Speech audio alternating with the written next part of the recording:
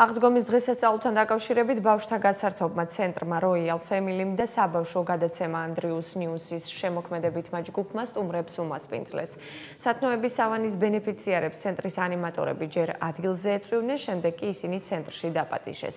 თბილი სიტყვები და ბევრი სიყვარული, ასე ქვია პროგრამას, რომელიც სპეციალურად მათთვის მოეწყო.